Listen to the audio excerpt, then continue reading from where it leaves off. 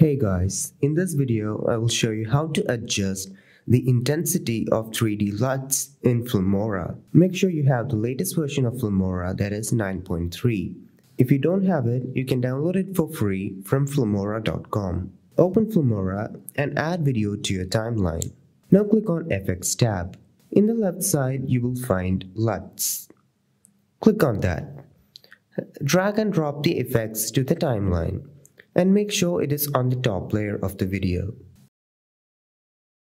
Double tap the LUT layer and adjust the alpha to change the intensity. To use custom LUTs, drag and drop the custom LUT in the Effect tab. Double click on it and choose the LUT you want and change the alpha. This is the easiest way to change the intensity of LUTs in Filmora.